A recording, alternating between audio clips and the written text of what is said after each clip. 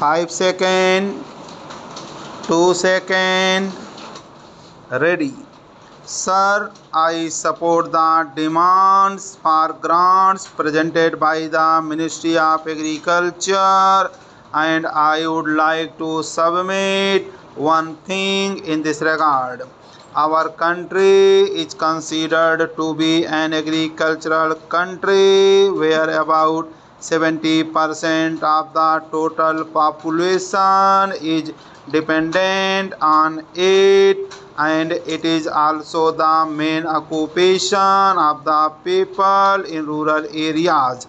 It is true that the country has made considerable development in this field after independence, but still it is essential to bring about further modifications in this field, because with the constant increase in the population, our dependence on agriculture is also increasing, and it has become a matter of great concern.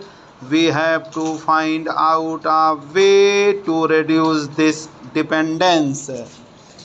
About 2 years back, some states of our country like Gujarat, some parts of Andhra Pradesh and Rajasthan were hit by one of the most severe droughts after independence. But the government, under the worthy leadership of Sri Rajiv Gandhi, readily met the challenge and did not let other parts of the country face any problem due to drought. The ministry deserves to be congratulated for facing the challenge with all its might. Two types of methods are adopted for cultivation in our country. One is the intensive cultivation and the other is the extensive cultivation. The population is increasing at a tremendous speed, whereas the holdings are shrinking. So it has become essential to emphasize the need for intensive cultivation. What is needed is to raise the yield of per bigha of land. Agriculture depends on various other factors. A farmer cannot reap a good harvest unless power supply and irrigation facilities are available to him.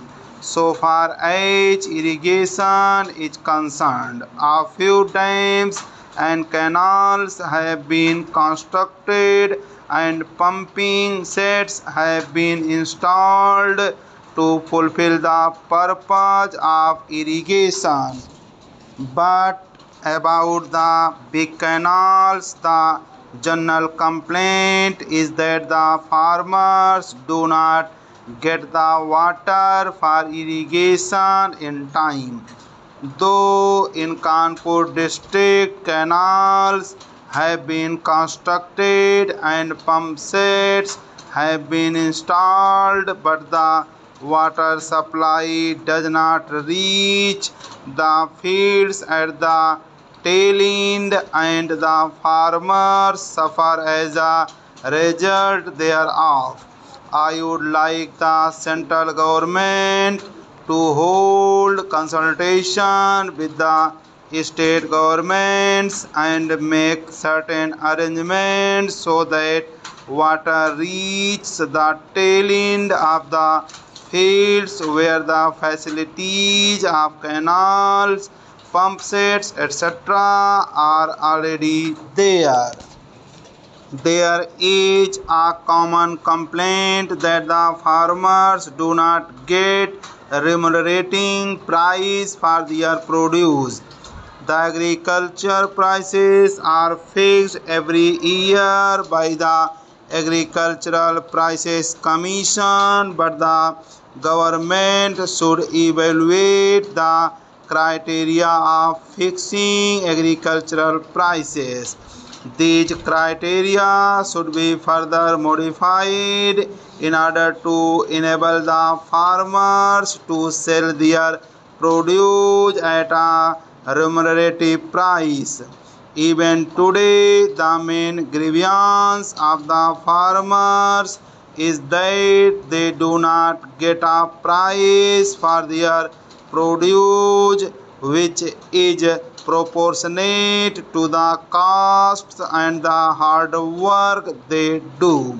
So the government should pay attention to this also. The knowledge of the techniques of agriculture is increasing in our country very rapidly.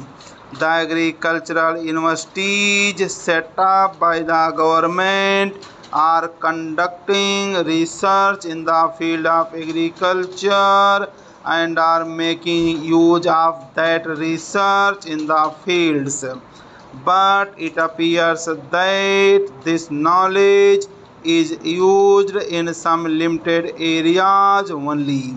Therefore, a comprehensive program should be chalked out so that the benefits of this knowledge could be made available at all.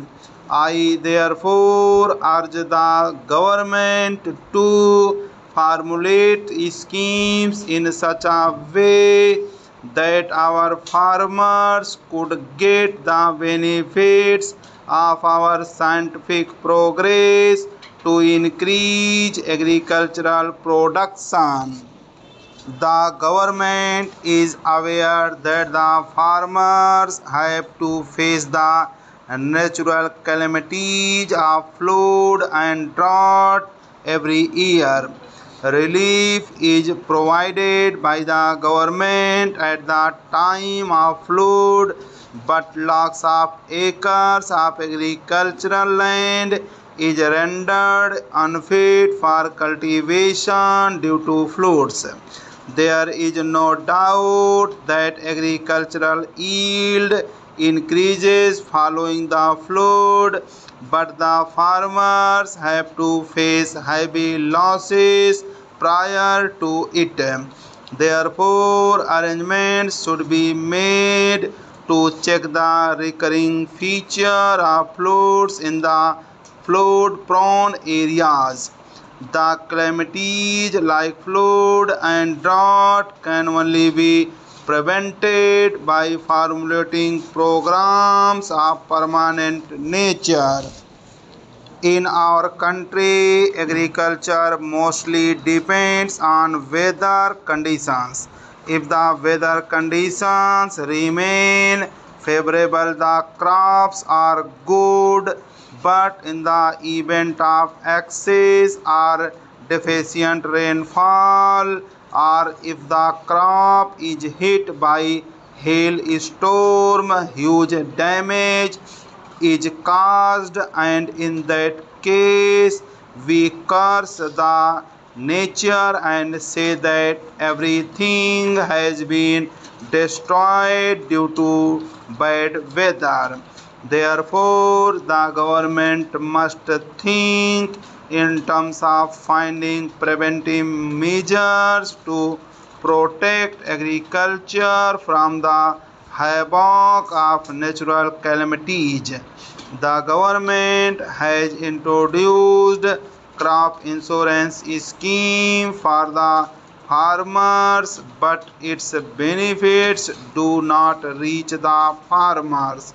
Arrangements should be made to ensure that farmers get its full benefits. The crops should be insured in every part of the country to ensure that its benefits reach every farmer all over the country. Each one should be covered under this scheme.